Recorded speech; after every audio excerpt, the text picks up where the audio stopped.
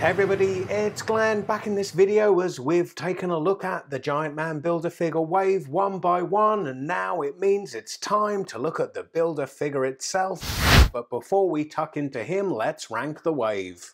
Bottom of the heap, sorry Steve, or more appropriately Chris, it's movie Captain America. Not a bad action figure in itself really, it's just that I essentially already own two versions of this action figure, so it just doesn't seem essential, and buying it felt like paying a ransom to get the Build-A-Figure part he comes with. Then Red Guardian, which is largely a reuse and redeco of the Captain America from the previous Red Onslaught wave, and I don't begrudge the reuse as it's logical, but Hasbro, you had one job to do, redeco it. Boy, you messed that up. Just lots of little paint sloppiness going on here that prevents me from enjoying it as much as I want to. Followed by Nick Fury, and I was all about a classic comic Nick Fury until I got him, then I was like, Now admittedly the two interchangeable heads he comes with do increase the play and display value, yet the head I really wanted them to nail, this Nick Fury one, is the one I end up liking least. Then in bronze medal position it's Iron Man Mark 46, yeah, Tony or Robert, you can turn that frown around, as when it comes to being my favourite Iron Man movie action figure, you get the gold medal. The silver medalist of the wave is Noog because he looks like Chip Hazard from Small Soldiers with the American flag tattooed to his face and half his skin ripped away to reveal him to be a cyborg. Nuff said. Finally, top of the heap in gold medal position, or perhaps I should fabricate a special vibranium medal because it's none other than the King of Wakanda. He's also King of this wave, making me so excited for Captain America Civil War that I may just pee myself.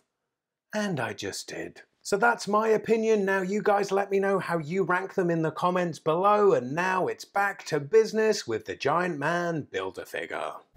Suggest Horton 100 is not the only person to ask this, and yes, I think it's safe to assume that. Now, as far as I'm aware, Scott Lang, the second Ant-Man in the comics, has never become Giant Man. In fact, the comics Giant Man is an alias the first Ant-Man Hank Pym has gone by a number of times. Yet from this Build-A-Figure, I think it's safe to assume the movie Ant-Man Scott Lang will become Giant Man in Captain America Civil War. Further backed up by Giant Man's inclusion in the superhero airport battle Lego set, and also by a supersized pop bobblehead by Funko.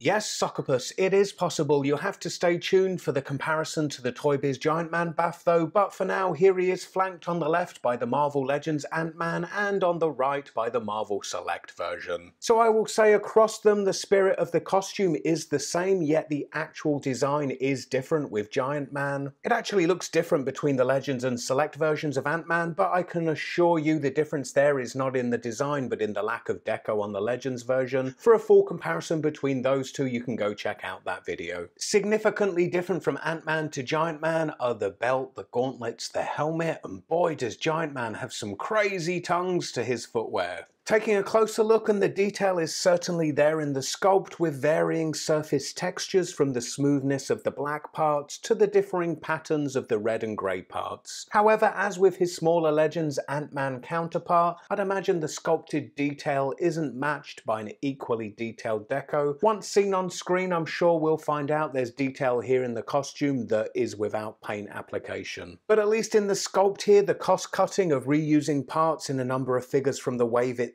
is paying off, giving us a new sculpt that's pretty much a one-shot. I mean, it's not like this BAF can be reused for any other character, although down the pipeline it could be shrank to 6 inches for a normal-sized Ant-Man version. Not to mention, I can't imagine we'll be without a Marvel Legends Civil War Spider-Man, right? The helmet has received a paint wash, which gives it a filled, tested, worn look. And in design, compared to the Ant-Man helmet, it feels like the kind of antennae parts are becoming much more prominent with this Giant Man design. And I do really appreciate the translucence of the plastic of the helmet's lenses so you can see his eyes behind them. Hasbro could have easily have copped out and just slapped some metallic red paint on there to convey the lens, so it's nice to see them go to this level.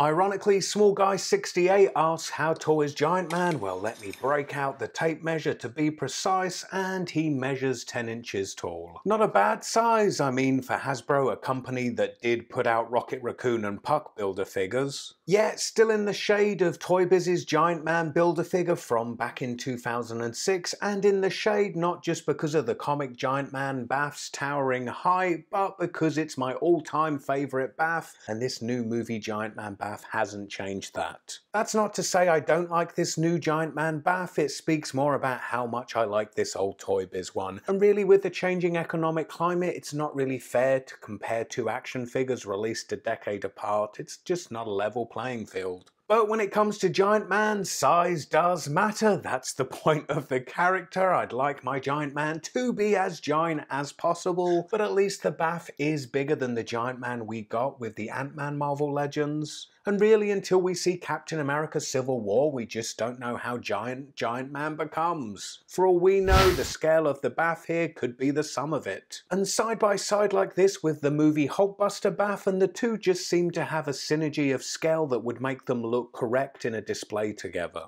Now looking at articulation, his head rotates side to side, and as Giant Man he's used to looking down at people, so his head hinges down this far and then he's able to look up this much. At the shoulder his arm rotates and this hinges up to about a right angle to his body. There's upper arm rotation followed by a double jointed elbow. Then at the wrist his hands rotate and they're also hinged, moving down and also up.